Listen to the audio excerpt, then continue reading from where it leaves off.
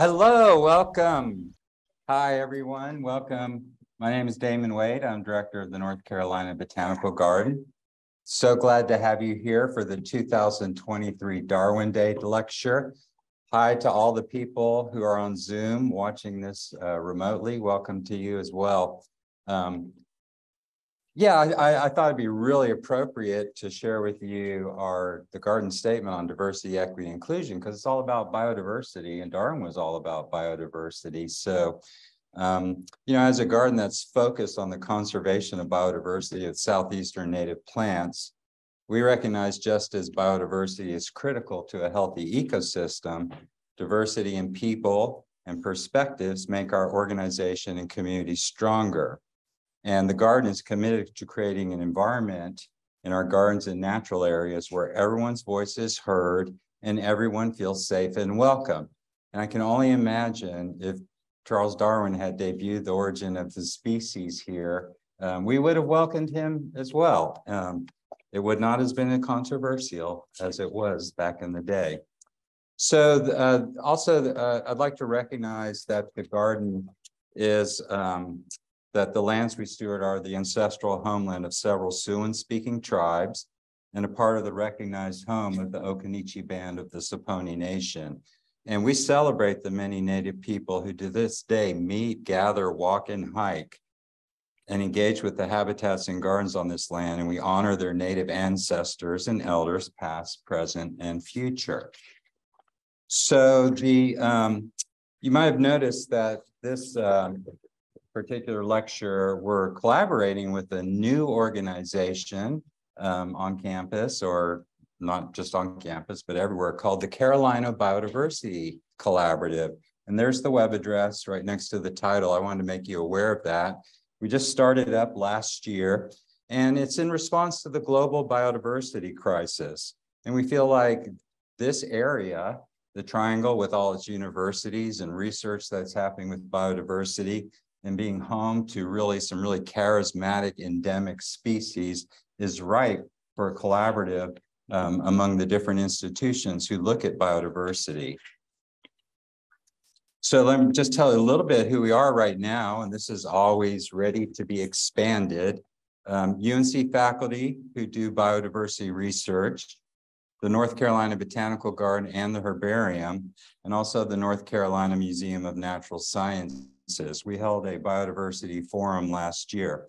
And so the collaborative hosts events like this to promote and advocate for biodiversity research. A lot of emphasis is put on training the next generation of scientists or people seeking careers in biodiversity. And we really want to enhance public understanding about the value of biodiversity. So just a really natural fit for this 2023 Darwin Day lecture. I can't take any credit for these Darwin Day lectures. This has been a passion project of Dr. Johnny Randall, who's our Director of Conservation Programs here at the Garden. I think since 2008, he's been organizing the Darwin Day lecture on Darwin and Abraham Lincoln's birthday. And that reminds me, we do have two very large birthday cakes waiting for you after this lecture. We'll move over after the Q&A session. We'll move over to the PEG exhibit hall and celebrate both of those birthdays. So let's give Johnny a big hand for pulling this together all these years. Well, thanks, Damon, and thank you all for showing up. And I certainly did not need any applause for that. This is something that I feel is very important to recognize Charles Darwin on his birthday or nearabouts, as well as Abraham Lincoln. They're both two incredible people who did incredible things. One freed people's minds to think about science as important, and the other freed a lot of other people. I really appreciate these two gentlemen, and it's always a nice thing to keep this in context that they were born just hours apart. Some people might think Darwin was, really, like back with Aristotle or something, but he was really almost a contemporary of us. This was not that long ago that his ideas on evolutionary biology came to light. But I do want to also point out that there are about 100 people here in person and about 150 people online. So thank you all for tuning in from all over the place. They're registrants from all over the East Coast, California, Arkansas, Indiana, Michigan, Minnesota, Missouri, Ohio, and Tennessee. So thank you all for tuning in. This is great. I'm just going to go through a few slides to talk about, oh, great. The closed captioning is working now. I can't see what's up there, so I need to step out a little bit. So this is just a little bit of information on our 16th annual Darwin Day event, and these are all the speakers thus far.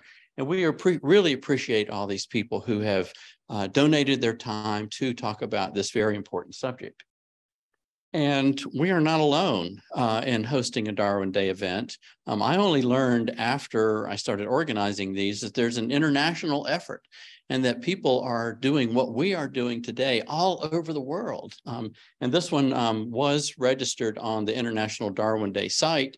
And so hopefully people from other countries are tuning in as well. I'm not sure if we had any international guests or not, but anyway, we are part of a much larger effort to keep the idea of Darwin in people's minds and what he contributed to science, especially since science continuously is beaten up, and assaulted. And it's so important for us to do this not only for a Darwin Day event, but all of our programs here at the Botanical Garden are all science-based. And so I really appreciate that about this institution. There's just some select Darwin biography information. I'm not going to go through this by any means, but the next one I think is important because there were two things that Darwin really paid attention to, and that was plants. He did a lot of work with the breeding of plants and the understanding of pollination biology, and he loved insectivorous plants, and he was the one who actually figured out how the Venus flytrap worked, the closing mechanism. But also he was very interested in humans and behavior and things like that. So we're going to hear more about some human stuff today, which is great. And he was also interested in worms. That was his last volume, which was really impressive because it kind of pulled in a lot of what he had studied throughout his life. But one thing I recently learned about Darwin is that in the last days before his death, he lamented the fact that he didn't spend more time reading poetry and listening to music. So let that be a lesson to all of us to smell the Rosa palustris every now and then. Okay. My family and I took a pilgrimage to Downhouse, Darwin's home and his laboratory some years ago. And I talked about that in one of these Darwin Day events. But I learned a few years ago that UNC had received a first edition of On the Origin of Species. And I went up a few months ago on a small pilgrimage to see this volume. And it was really great to actually hold and thumb through and look at a first edition of On the Origin of Species. There aren't that many around anymore, and I think they go for a pretty high price. Okay. And I would like to introduce our speaker today now, finally getting around to this. But so Karin Pfennig is a professor of biology here at UNC. Her husband, David, gave our Darwin Day address in 2019. So it's definitely her turn to do this. And so we're going to talk about hybrids today. And so the strictest sense of a hybrid is the offspring of two individuals of the same species. And one of the Pfennig's hybrids is actually here in the audience today. And hopefully their other hybrid is tuning in remotely. But Darwin he knew all about hybridization. He did so many breeding experiments with plants, and he knew much about animal hybridization and domestication. But it was still vexing to him how this actually occurred because he didn't know anything about particulate inheritance. He discovered so much about genetics. It's amazing. He discovered alleles, like alleles that will prevent closely related plants or within the same species from interbreeding with one another. So you wanted to not interbreed with yourself, but to outcross. So anyway, he knew about alleles, he knew about inheritance, he just didn't know how it worked. Okay. So more about Karin Pfennig. I'm not going to read, I'm going to let you read that. I can't read it from the side very well, but these are the things that she studies, and you'll learn a lot more about those particular subjects today. And if you want to go to that website, her lab website, there is a 20-page vita that is very impressive. And I'm only going to mention a couple of things, or not even mention them, but just demonstrate that there are some recent publications of about 70, which are really, I've gone through a lot of these really interesting titles. Okay. And co-authored a book with her husband recently and wrote a book chapter and some recent awards. So, and these are only recent ones. She's received many. So one more, and I think we can get going. So Karin Pfennig, thank you for coming. Thank you all for coming today. It is so fun to be able to celebrate Darwin's birthday with you today. And what I'm going to be doing is talking about the hybrid in your genome.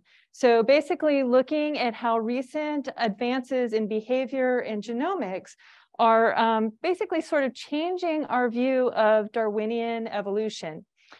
And so to begin, what I want to do is I want to start with a thought experiment. I want you to imagine what the world would look like if there was just one type of life, and if that life were spread evenly across the planet.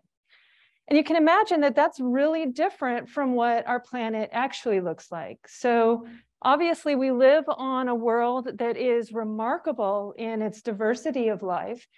And that life is not spread equally across the planet. Instead, you know, the plants and animals we see here in central North Carolina are really different from what we see in the mountains of North Carolina. And that's really different from what we might see in California or Alaska. So for many of us who are evolutionary biologists and ecologists, the question we ask is, why does the world look like this as opposed to that alternative? And an answer that came to us was from Darwin, okay? And Darwin's grand theory of evolution by natural selection really provides us with the fundamental answer to this question. And that's why I think it is so important and why we celebrate his birthday today. So basically, what Darwin gave us was thinking about evolution as a tree. And so what Darwin highlighted in thinking about this tree of diversity is that we can describe evolution and biodiversity in terms of both splits, but also in terms of divergence between those. In other words, what Darwin basically did was introduce the idea of tree thinking into evolution by proposing that species arise when ancestral lineages or populations split from one another and adapt to new habitats. And so basically what Darwin provided us with this new metaphor for life, which is the tree of life that we now think about today. Now, the premise of what I want to talk about today is that new data on hybridization, so what we call interbreeding between species, so hybridization, these new data are changing our understanding of this tree of life. So what we're going to do today is we're going to start by going into a little bit more detail for how splitting occurs. So basically, I want to walk you through the ideas for how do new species arise? Where does the origin of species come from in Darwin's Origin of Species? And then what we're going to do is we're going to turn to new work on hybridization that challenges this tree thinking a little bit. And then finally, we're going to discuss the implications of these new data for understanding biodiversity, but also the problems that we face in thinking about biodiversity. Okay, so before I do that though, what I want to do is just walk you through Darwin's idea about how natural selection can lead to adaptation. So just want to get us on the same page before we dive into understanding how new species arise. So basically, what Darwin observed is that if you go into any population, you see variation. So if you look at all of us in this room, we're all different from one another. We're not identical in how we look or how we behave. And so if we look at a cartoon like what I'm showing here up on the top left, we've got beetles that are green and orange, and they're sitting on this brown background. So this variation we find in all populations. Now, what Darwin also noticed, though, is that because of this variation, there are differences between individuals in their likelihood of reproducing and surviving. So in our example of the beetles here, the green beetles stand out on that brown background more, and so they're more apparent to predators, and they're more likely to be eaten by predators, okay? Now, if there is inheritance of those traits, what's going to happen is that the orange beetles are going to leave behind more orange beetles. And because there are more of them, because they survived, what's happened in the population over time is we get evolution. So over time, what we're going to get then is more orange beetles in this population. So that's adaptive evolution in a nutshell right there, okay? Now, this idea is incredibly powerful. And again, this is why we're here celebrating him today, is that this process can explain why species look so well fitted to their particular habitat, this process of natural selection. The other thing that really stands out about this process is that it's basically an algorithm. If you have variation and differential survival and inheritance, you will always get adaptive evolution. It's a recipe. So basically, if you follow the recipe for chocolate cake, you always get chocolate cake, right? You never get cheese pizza. And it's the same thing with evolution by natural selection. If you have these three components in place, you always get adaptive evolution. Okay, so we've got evolution by natural selection. Well, how does that lead to new species? Well, the idea is that if you have adaptation to different environments, that can lead to splitting or the origins of new species, what we call the process of speciation. And actually, I'm going to take my mask off. Can people hear me a little bit better this way? Okay, I can breathe a little better too. Okay, so I'm going to take you through an example of how speciation can occur using a real example. So these are insects. This is work by Patrick Nosel and his colleagues. And these are insects found on different types of host plants, the plants where they live out in the Western United States. And so we have on your left an unstriped form that's found most commonly on what we call host plant C.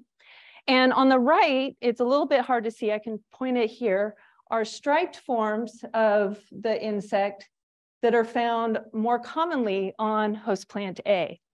Now, if we look at survival of these different forms, what we find, like the beetle example I just gave you, is that each of the forms survives best on its own host plant, okay? So if you look on the left there on host plant C, so I have survival here on the y-axis for each of these, what you see is that the unstriped form has high survival on its host plant, but that striped form, it gets eaten by predators because it stands out against that background.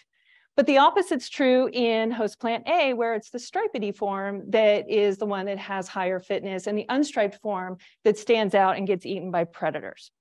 So this is what we expect if there's natural selection favoring these two forms that are adapted to these different host plants. Now, what you can also see is that they hybridize and they'll produce hybrids. And those hybrids are shown in the picture up there on top, which are, they're intermediate. So they carry traits of both of the parent types. And what we see is if we look at survival of these hybrids on these host plants, the hybrids do badly on both of these habitats. And the reason for this is that they're carrying traits of both parents. And because they're carrying traits of both parents, they're basically rotten at both habitats, okay? So if we look at host plant C here, the hybrids have a little bit of a stripe that makes them stand out and be more likely to be eaten. But if we put them on host plant A, they're not striped enough, okay? So they are not as well adapted to either of these habitats.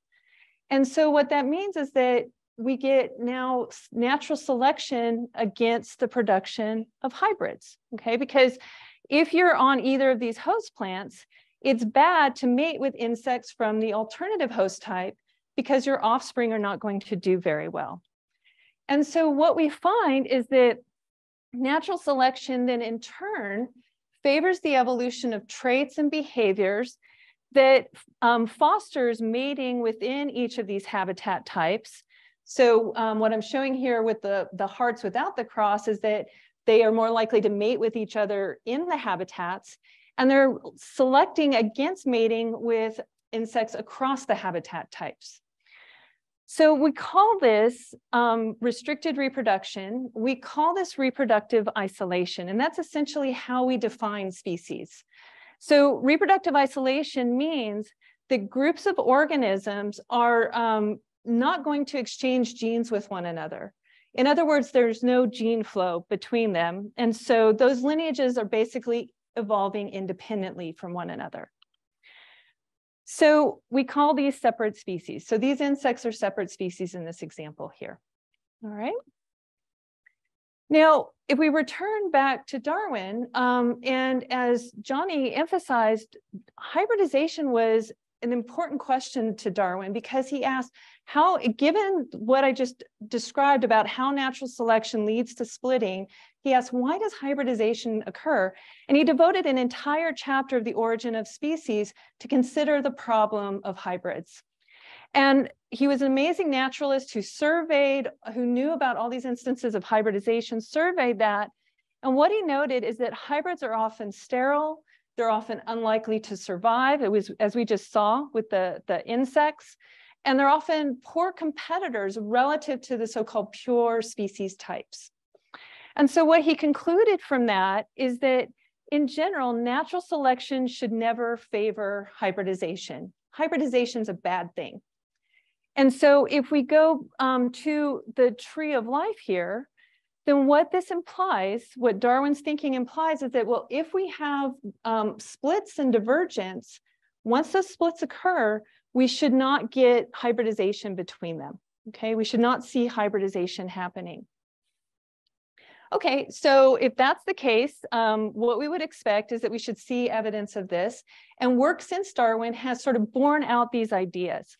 So look, if we look at a lot of species, most species have actually evolved traits that somehow prevent them from producing hybrids. So if we look at many animals, they have mating signals. So birdsong is often used to be able to discriminate species and make sure that they mate with the right species. Different plants have different pollinators that ensure that they don't hybridize. If we look at insects, insects have what we call lock and key mechanisms. So these are actual differences in genitalia that make it physically impossible for them to reproduce with one another. If we look at marine organisms that just sort of broadcast their sperm and eggs into the ocean, chemical compatibilities are required for the sperm to fertilize those eggs. And if they're different species, those chemical incompatibilities prevent fertilization from happening. So it reduces hybridization. And then even in the cases where hybridization happens, those hybrid offspring are often sterile, meaning that they can't reproduce themselves. And so there's not going to be any gene flow or gene exchange between those species. And this is sort of the poster child for that I'm showing here in the bottom right. These are mules, which is a cross between a horse and a donkey. You get sterile mules. You're not going to get any gene flow between horses and donkeys. Okay, so that's all great. And yet what has happened is that new genomic data are coming out to reveal that there's a lot more hybridization and gene flow happening across the tree of life than we expected, a lot more than we were aware of. And so in particular, if we look at some examples of this, we see there's something strange is going on that we didn't expect. So let's look at some bacteria. If we look at bacteria and you look at the lower left here on your panel, if we just look at genes for a small number of genes for a group of bacteria for 181 species, we get the classic tree approach or tree typology or tree image for their relationships to one another.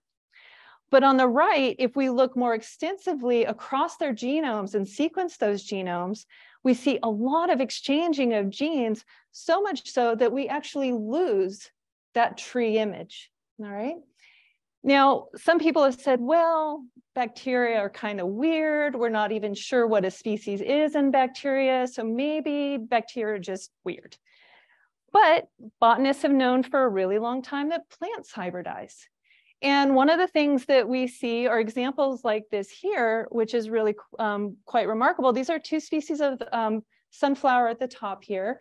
That species below, and I say species, is a product of hybridization between those two. So it actually, these hybrids reproduce with themselves and not with the parents. They've even invaded into a new habitat that the parent species can't get into. So we have a species that has arisen because of hybridization. And I'm going to circle back to some of this in a little bit. But okay, so plants do it. Do we see it in animals? And the answer is yes. Yes, we do. Okay, so again, genomic sequencing is revealing that it is much more common to exchange genes among animals than we expected. And this is a homegrown example here. This is a red wolf shown at the bottom. And genome sequencing of the sequencing of the red wolf genome has revealed that it carries in its ancestry the gray wolf and also coyotes. So animals do it, but also even humans do it. So this is Svante Pääbo, who won the Nobel Prize in Physiology and Medicine last year, 2022. And he won the Nobel Prize for his work sequencing humans and archaic humans and looking at the evolutionary history of humans. And in 2010, the genome of Neanderthals were sequenced using ancient DNA. And what was found is that about 1 to 2% of that the majority of Eurasians carry about 1 to 2% of Neanderthal DNA in their genome. So if you look around this room, many of us in this room are actually hybrids. So hybridization is common, and it probably happened more than once in our evolutionary history. And one of the things I want to flag is this hybridization event here. This is with another archaic species, so different from Neanderthals. Denisovans are a species that has been described, were initially described entirely from genome sequence that was obtained from a fossil finger bone, so a tiny little bone. And it's been shown that many, especially Asians and Aboriginal Australians, contain Denisovan DNA in their genome. So full disclosure, I have both Neanderthals and Denisovans in my genome. So I'm like a real hybrid. And I'm going to come back to these later because they're good. This group is going to play an important story, part of our story later on. Okay, so all this is to say that hybridization happens, all right? And the question is, well, is it an evolutionary dead end? Does it matter in terms of thinking about the tree of life? And so, because the alternative is to think about hybridization as just a mistake, that mistakes happen and maybe it's not all that important evolutionarily. So what I want to do is talk a little bit about my own research with spadefoot toads. And one of the reasons why I love spadefoot toads is that they're really cute, first of all. So these guys will actually just fit in the palm of your hand. But they're also a really interesting system for studying hybridization. So one of the things that makes spadefoot toads stand out is that they're among the few frogs that can live in the deserts of the southwestern United States. So every year we pack up the family, as Johnny mentioned, we pack up the car and we head to southeastern Arizona where we do our work. And this is what the habitat looks like. This is Chihuahuan Desert. And you might be thinking that deserts are a really bad place for frogs to live. And you'd be right, okay? This is not a very hospitable place for a frog. And the way these guys survive is by spending most of their lives burrowed underground in a state of hibernation. So basically, they just go to sleep for most of the year. But what they do is they come out only after summer rainstorms. And it's these summer rainstorms that basically wake the toads up and they'll emerge from their underground burrows. And the males and females breed in ephemeral pools that are created by the rains. And the animals will breed on one night. following one of these rainstorms. So it's this remarkable event. And then once the eggs hatch, which is in about a day or two of the eggs from the frogs, then the tadpoles are in a race to get out of the pond before that pond dries. That was weird. Oh, we're echoing. Okay, well, we'll echo. So what I want to emphasize is that these are highly ephemeral pools in the desert. And so actually, you know what? I'm going to just play the calls and then I'll come back a little bit. I want to play the calls for you and then I'll talk a little more about the natural history. So the males call to attract the females in, and as they, and then the females can use the calls to get a sense of what, you know, is this the right species to mate with? So the first one I'm going to play is the plain spadefoot toad, and then we'll turn to the Mexican spadefoot. So we can turn the sound on now. Okay, so this is the plain spadefoot.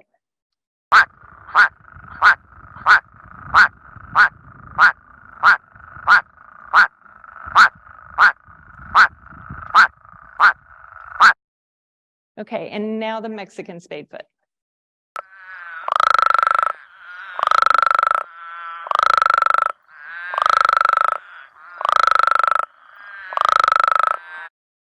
Okay, so I told you they were really cute. They are. They're adorable. And so a few things that I want to emphasize about the spadefoots is that, first of all, you can hear how different those calls are, okay? They are really, really different from one another. The other thing I want to emphasize, going back to the previous slide, is that this is all happening in these really ephemeral pools in the desert. And these ponds often go dry before all of the tadpoles can make it out. And so that picture I was showing you was a picture of a tadpole that had made that transition to land. But in the background were all these other tadpoles that were dying because they weren't going to make it out. And we can actually go out in some years and there will be thousands of tadpoles, what we call, I mean, it's sad, tadpole brittle, because they basically have dried out and haven't made it out of the pond. And so as a result of that, there's a really premium on rapid growth and development in the system. And spadefoots are among the fastest developing vertebrates. So animals with backbones, they're the fastest, among the fastest developing vertebrates on the planet. So they get out really fast.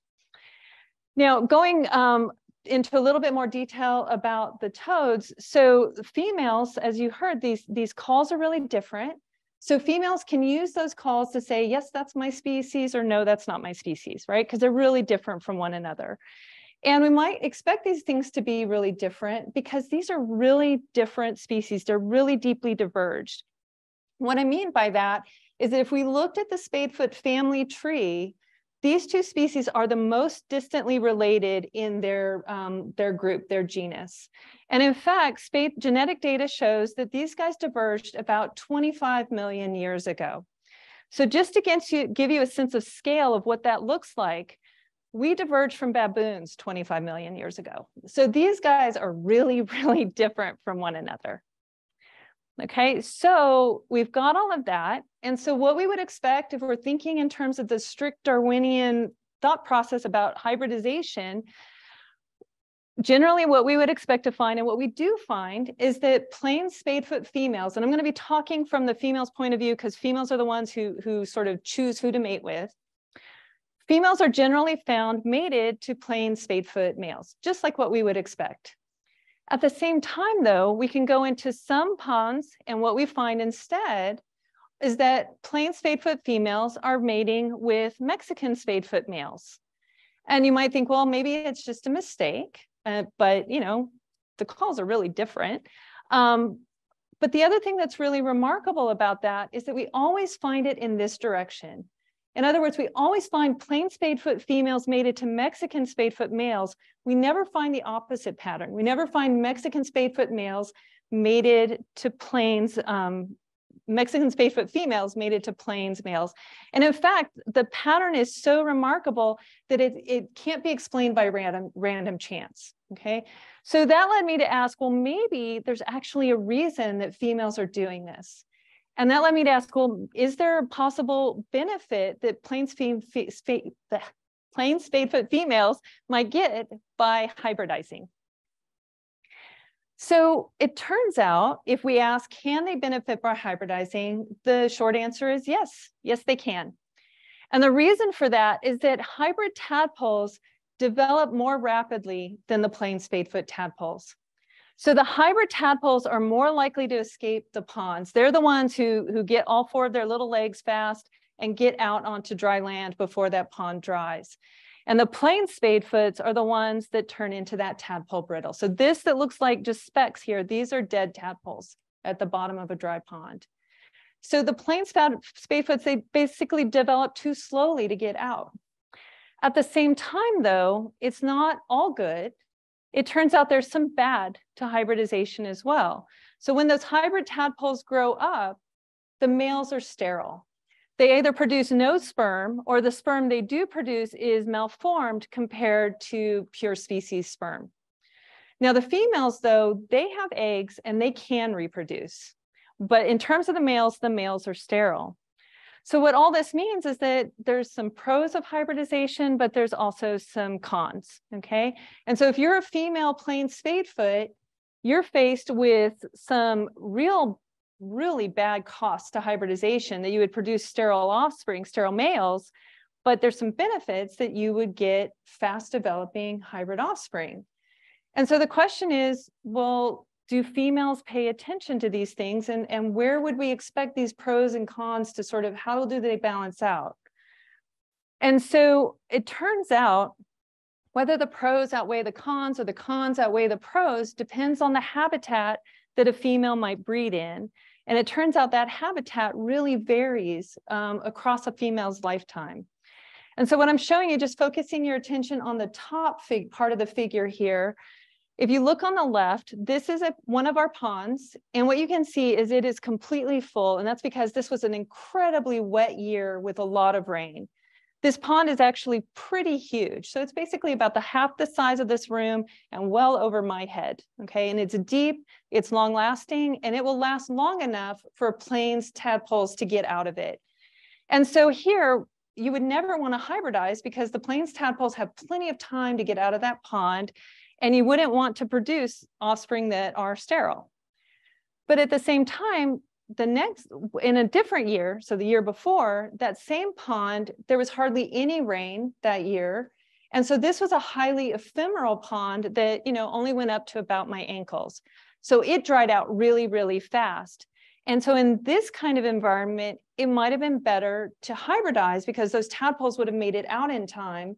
And it would be better to hybridize than to have no offspring at all, even if the hybrids have low fertility. So the question is, okay, well, these are frogs. Do they actually pay attention to these kinds of things and change what they do in response to that? And it turns out that, yep, they do. And so basically, I want to walk you through how I evaluate their behavior. So I do these experiments here in North Carolina in my lab at UNC.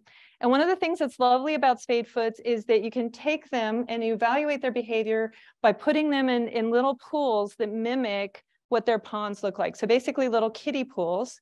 And then I put speakers in those pools that play calls of males, and the females think those speakers are real males. So they hear a call and they go to those speakers thinking, this is a male I want to mate with.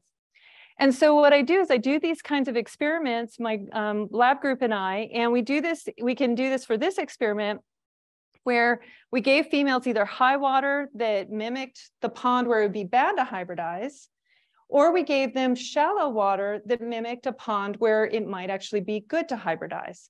And then we just looked to see, do they go to males of their own species, the calls of their own species, or calls to the other species? So if we look at the results of this, what we see is that if you give them the conditions where it's bad to hybridize, the females prefer to mate with males of their own species. So they won't hybridize when it's bad to do so. But if you take those same females, so exactly the same females, and now give them a habitat that is where it's actually beneficial to hybridize, they switch their preferences and they start preferring males of a different species, and they'll preferentially hybridize. So they'll mate with Mexican spadefoot males. So this is really cool because basically the females are sort of assessing the environment and is it bad to hybridize or good to hybridize, and they're modifying their behavior to do that. It gets even cooler than that, though. So one of my former graduate students has found, Karin Pfennig, found that, okay, well, these females don't just mate randomly with any old Mexican spadefoot male. They actually listen really carefully to the calls of the Mexican spadefoot, and they will prefer the males that produce the best quality hybrid offspring. And I can tell you a little bit more about that experiment in the question and answer, but these females have really fine scale discrimination and choice behavior to sort of optimize their mate choice decisions. And so what all of this is saying is that what we're calling the wrong behavior, Mr. Wrong, for these females is actually Mr. Right. And so basically, they didn't read the book on how to behave regarding hybridization, right? But at the same time, even though they sort of go against what, say, Darwin suggested about hybridization, we can still use what's powerful about Darwin is we can use that Darwinian framework to actually predict their behavior and understand their behavior. But the issue that then arises is, okay, well, they're doing this cool behavior. We're seeing hybridization.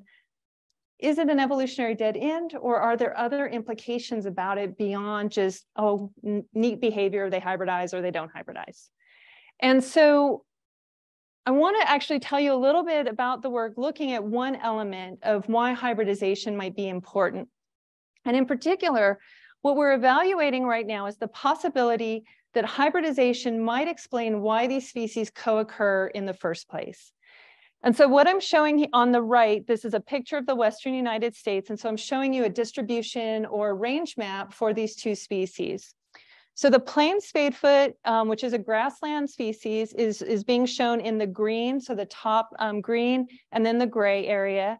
And then the Mexican spadefoot is the desert species is shown in the yellow and the gray there. Okay, so the gray area is where the two species actually co-occur with one another. Now, one of the things that we see is that the likely center of origin for the plain spadefoot is around the sort of Kansas, Nebraska, Colorado area. So basically their evolutionary birthplace.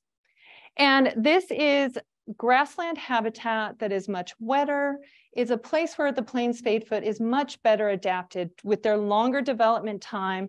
The ponds last longer, there's more rain, more water. Okay, so we expect them to be there. And this habitat really contrasts with the Mexican spadefoot, which is found in and is adapted to more of a desert habitat. So the idea is that hybridization between the plain spadefoot and the Mexican spadefoot may have enabled the plain spadefoot to move down into this desert region. So why might we think that? Well, if we look at where the plain spadefoot is found, and if we look just in, say, parts of New Mexico or Arizona even, we find the plain spadefoot by itself only in the largest bodies of water. And this is a picture up top here of what is called a playa lake. So it's a shallow evaporative basin. And what you can see, this is David, my husband, for scale. This is a huge body of water that lasts for a very long time. So we find them by themselves there. We only find them in the shallow ephemeral pools down below when they're actually in the presence of the Mexican spadefoot. And so what that says to me is there's something about the presence of the Mexican spadefoot that enables them to be in this really dry ephemeral habitat. So what might be going on here? Well, one possible way that hybridization could facilitate movement into new habitat or adaptation to new habitat is if they can actually acquire genetic variation from the other species. And this is work that's now being shown not only in spadefoots that I'll illustrate here, but again, across the tree of life, where we're getting more and more examples of this kind of process. And basically, the idea is that you can acquire genes from a resident species that enables an invading species to move into that new habitat and rapidly adapt. So let me walk you through how this process might work. So let's imagine that we have two species that are adapted to different habitats. So on the left, I have the grassland adapted species, the big frog shown in blue. And on the right is the desert adapted species, so the yellow frog shown with the Sonoran cactus there. And below what I'm showing are what we call genotypes. So just ways of indicating genetic variation at two different genes for these two species. And so the capital letters are one type of genetic variant and the lowercase letters are different genetic variants. So what we call alleles. And for this example, let's pretend that the little a allele is what enables adaptation to the desert environment. So if we have hybridization, then what will happen is that the hybrids that I'm now showing on the right in green will carry genetic variants, so alleles from both parents. So they'll have both big A's and little a's, big B's and little B's. And if they were to mate to a grassland species, toad, some of their offspring, not all, but some of their offspring are now going to carry that little a allele, that genetic variant that allows them to adapt to the desert environment. So this is a way that you can basically, by hybridization, have a bridge that moves adaptive genes into the other species. And the question is, okay, do we see this in the spadefoots? And again, the short answer to that is yes, we do. So what I'm showing you here is that range map, again, that distribution map, but now it's only for the plain spadefoot. And I've color-coded it based upon the frequency of this genetic variation from the Mexican spadefoot. So this is this is the plain spadefoot, and so the black dots are showing you samples or populations. And what the green is saying is that in this region, there's no genetic background, no genes, no genetic variants from the Mexican spadefoot toads.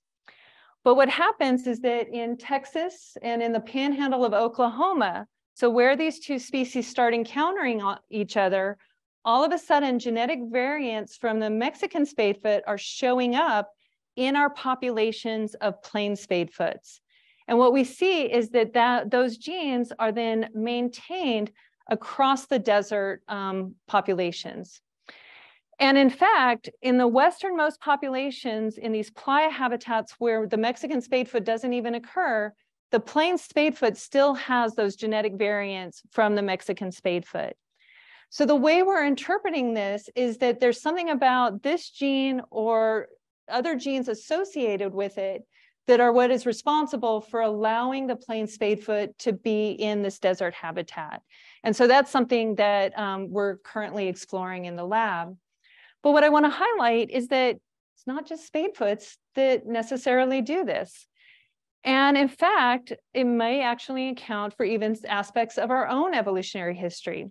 So what I'm showing you here is a picture of the Tibetan Plateau. And on the Tibetan Plateau, it's very hard to live here for humans because the oxygen levels are quite low. And the people on the Tibetan Plateau have a unique variant of what is called the EPAS1 gene. This gene is responsible for basically regulating blood oxygen levels. And in sequencing, and including sequencing these archaic humans, what has been found is that it appears that this EPAS1 gene is due to an hybrid origin. So it basically seems to have derived from hybridization with those Denisovan ants, the Denisovan archaic species that I mentioned at the beginning, okay? So it's possible that hybridization in our own background, maybe the Denisovans were already adapted to high elevation living, we don't know. But hybridization may have allowed us to acquire genetic variants that enabled us to move into a habitat and adapt to it rapidly.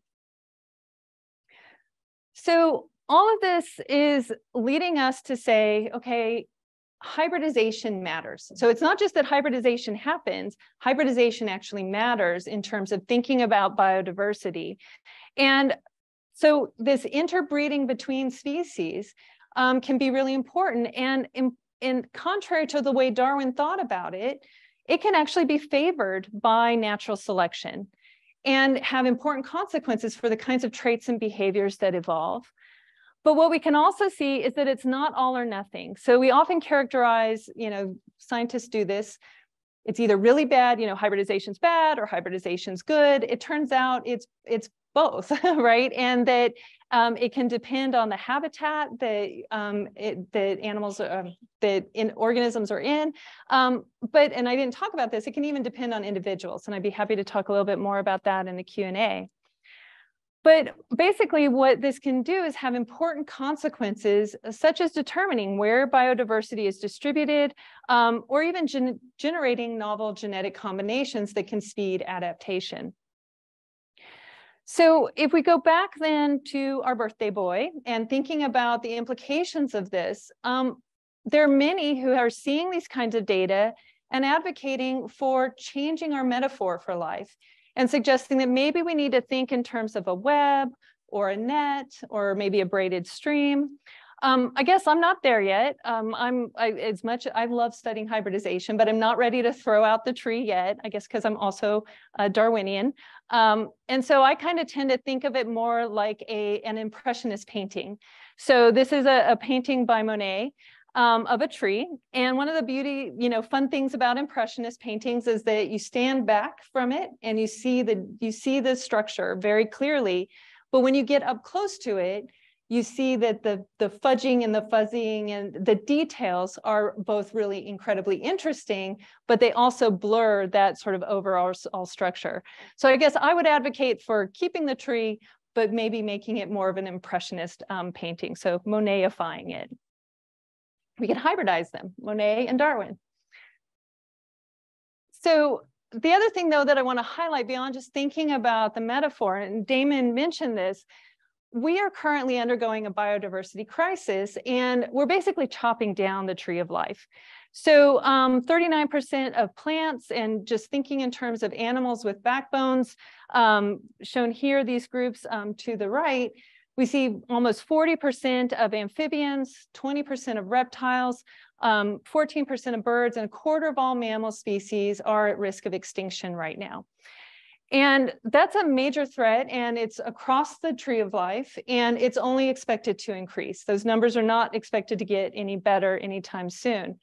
And so hybridization potentially, though, is an important thing that we need to consider in light of the biodiversity crisis. And what I've been emphasizing today is that there are some good elements to hybridization that may have impacts about how biodiversity, this crisis unfolds. So for example, hybridization can speed adaptation to a changing world. We're already seeing incidents where hybridization is facilitating responses to climate change, for example. The other thing, though, that hybridization can do is provide sources of genetic variation for populations that become so small that they lose genetic variation. And I don't have time to talk about this today, but it can also be used to understand the genetic basis for disease.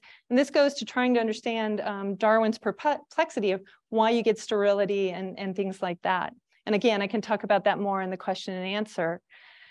But having said this, I don't want you all to leave here thinking that hybridization is all good, okay? I do not want to be a Pollyanna about this, because there is real bad to hybridization as well. So one of the just practical elements of hybridization is that it can confound policies protecting endangered species. So if we do not have a good idea of how to incorporate the presence of hybrids into protection plans, that can be a real issue. And we saw this with debates over red wolf conservation, for example. The other issue, though, just in terms of the biology, is that although I focused on species where you can have hybridization and still maintain their distinct qualities, like the spadefoots, there are some species, though, where so much interbreeding has occurred, they lose their distinctiveness, and we lose species as a result. Basically, species go extinct as a result of hybridization. This has already happened in species of cichlid fish, where pollution basically broke down that reproductive isolation. And as a result of hybridization, species were lost.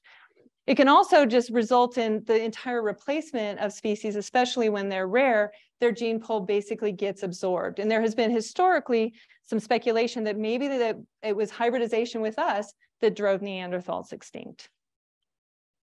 And then finally, as we think and become more able to do genetic manipulations in natural populations, hybridization can contribute to the unintended movement of those genes. And as we think about the ethics of doing genetic manipulation in natural populations, hybridization needs to be a part of the story as well. So why am I going on about this? Well, we expect hybridization to be more common in a changing world. The reason for that is sort of twofold. First of all, humans are really good, either intentionally or unintentionally, at moving species around where they don't belong. And an example of that are lionfish, but there are a lot of examples. And, you know, like the botanical garden can highlight all of the ways in which species get established that don't belong in a particular habitat. And as you introduce new species, you introduce risk of hybridization with the species that are already there. Another factor that's happening is climate change especially, but also just changes to habitat and habitat loss are causing species that are adapted to particular habitats like this pika here to try to basically move and follow their ranges as those ranges shift. And again, that's resulting in species interacting with each other that they haven't encountered before, especially in their recent evolutionary history. And so if we go back to the beginning where, you know, I talked about reproductive isolation, those mechanisms typically only evolve when those species are actually encountering each other and hybridizing. And so if species haven't seen each other before, that isolation's not there. And so again, we get enhanced risk of hybridization. So we expect this to become a more pressing problem as we move forward into the future. So if we come back to where I began, trying to understand diversity, so what I hope that I've shown you today is that hybridization is potentially a really important element to understanding how biodiversity arises and where it occurs. And as we think about Darwin, one of the things that you can see is that it still remains a really exciting question and an exciting time to try and understand the answer to these questions. We can use a Darwinian framework, even though Darwin didn't quite get everything right about it, but we can still use that general perspective to understand these issues. So with that, I want to thank you, and I will be happy to take any questions.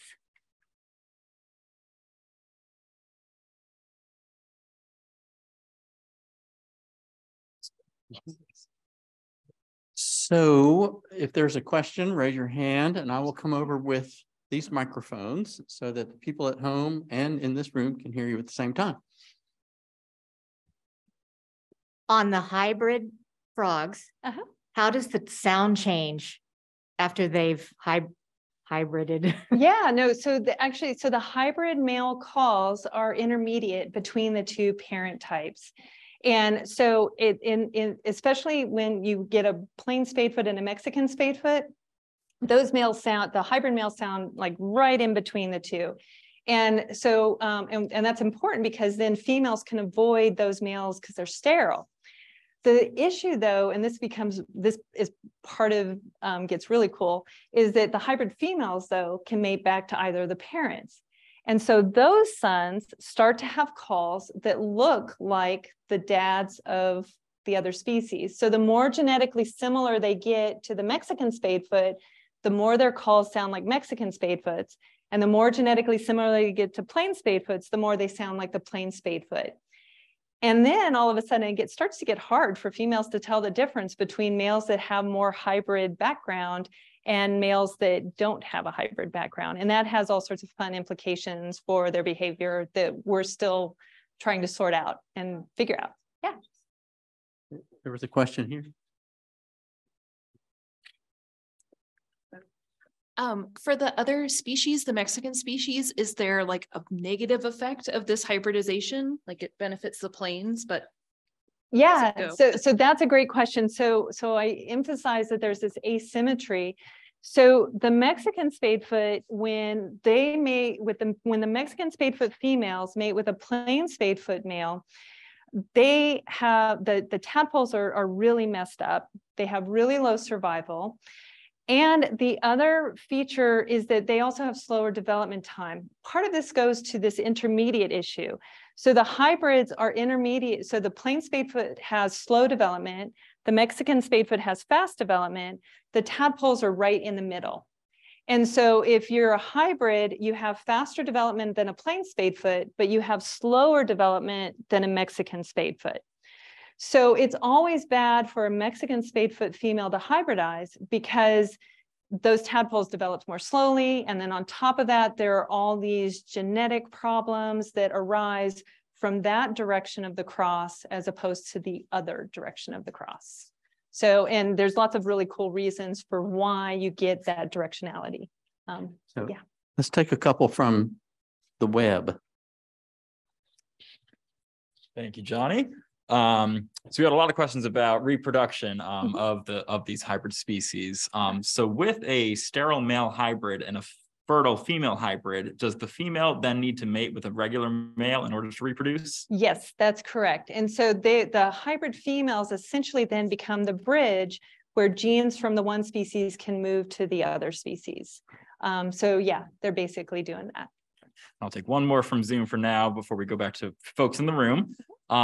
Does the divergence distance between parental types affect this model? That is, does the genetic distance between the parental types predict the likelihood of gene movement and the resulting ability to succeed in a new habitat?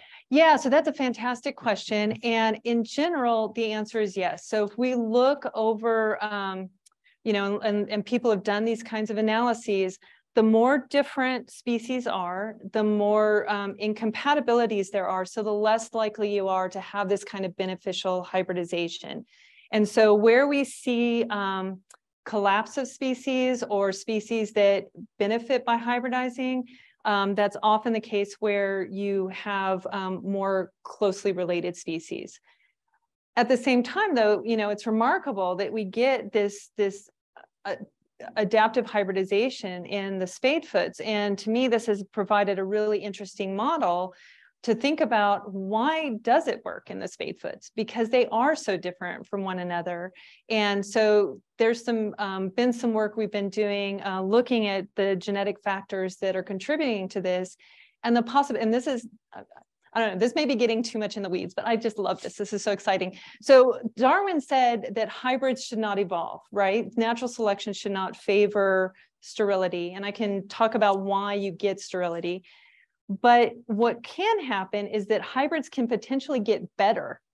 And so that's one of the things that we're looking at is the possibility that, yes, you can get lots of divergence, but as hybrids are sort of exposed to selection, the things that make them incompatible, which is at the genetic level, could evolve. And so you can get hybrids recovering their fitness, so to speak, which is not something that Darwin really thought about. How does the female know that if she's choosing a male, which one is better in terms of not being so much incompatible? Yeah, so that's a great question. So we're not 100% sure. Is the bottom line. But so females appear to use a simple cue to change their preferences. They seem to just be using water level. So what we do is when we do these experiments, we place the females initially on a little platform above the water, and then we look to see which they go to. And what you can do is you start the speakers while they're on the platform, and you can see females orienting towards their own species. And we've literally watched females jump into the water as they were heading to their own species and then go whoop, and go to the other species. So they can make this decision really quickly. At the same time, though, some work that I did with my colleague, Sabrina Birdmeister, who's here at UNC, has suggested what I didn't tell you all is that goes to this individual level stuff. Females who are in poor condition are the ones who are more likely to hybridize. And the reason for that is that poor condition females, they can't put as much nutrients in their eggs. And so those eggs are slower developing. So the poor condition females are the ones who are more likely to hybridize. And so we did a diet experiment where we just changed the diet for the toads. And if you look at the neurochemistry of their brains, it actually changes what features have different patterns of neurochemicals that make the calls attractive or unattractive. So there's also something happening in terms of their neurochemistry, and we're still trying to figure it all out. Yeah.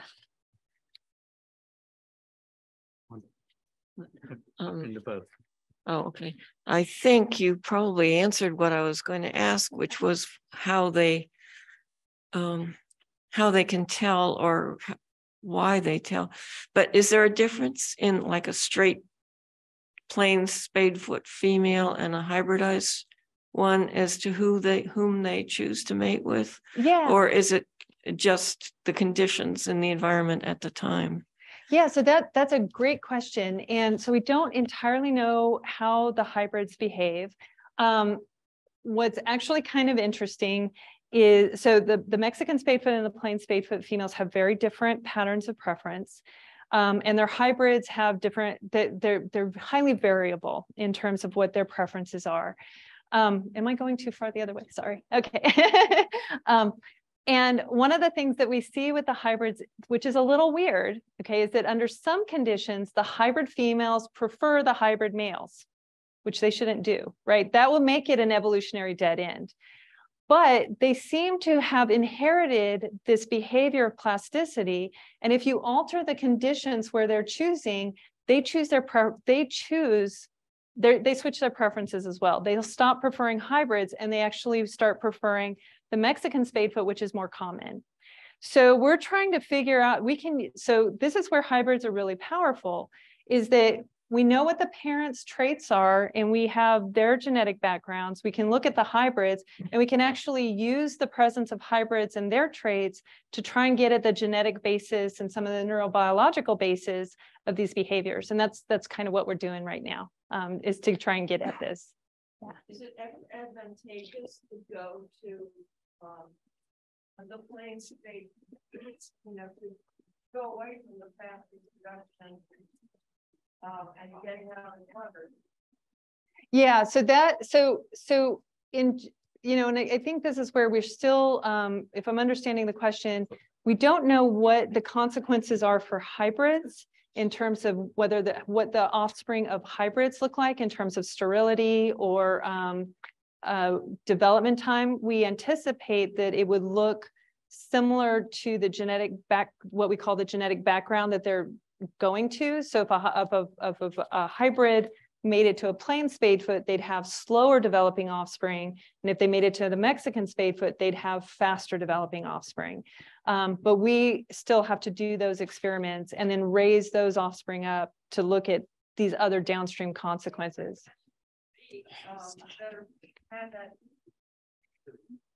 Yeah, and so, oh, I see what you're saying. Yeah, so there's actually trade-offs though. So the good news, and this is where there may be additional complications to this story.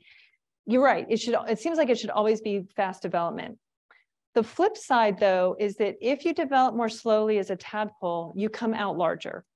And so if you can come out of the pond larger, you actually have higher survival in that period after metamorphosis because you can eat more diversity of food, you're bigger, so predators can't get you as readily. So the Mexican spadefoot pays costs by having this really fast development. And so that's one of the features that is probably counterbalancing against the plain spadefoot just running away with being fast developing. So it's kind of like one alternative to adaptive capture is the idea that maybe by hybridizing when they need to, they kind of have their cake and eat it too, in the sense that they hybridize when the conditions are bad in the desert, but when they're not so bad, then you have long development time, and they can actually outcompete then the Mexican spadefoot. And there's all sorts of other additional factors that happen with that. Yeah, sorry, I didn't.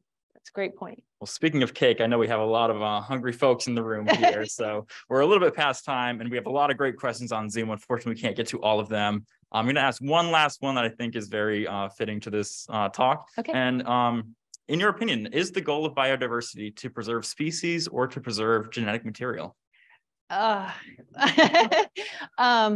So I believe in species, and I think we should preserve species. And so I guess I still remain focused on that. Having said that, one of the things that we don't appreciate that we are appreciating more now is the remarkable diversity, not just between species, but within species as well. And one of my graduate students here is actually looking at how hybridization varies because there appears to be different genetic patterns in the Mexican spadefoot. And so preserving that diversity is also really important. So all of it. So I just wanted to make one quick comment about hybridization. It was during the modern synthesis of neo-Darwinism when Ledyard Stebbins, a botanist, evolutionary biologist, recognized the importance of hybridization in plants. Then when they went through spontaneous polyploidy, their fertility was restored. So this has been recognized as important in plants for a long time: hybridization, polyploidy, and evolution. Oh, totally. The plant people were way ahead of all of us. So let's thank Karin Pfennig one more time.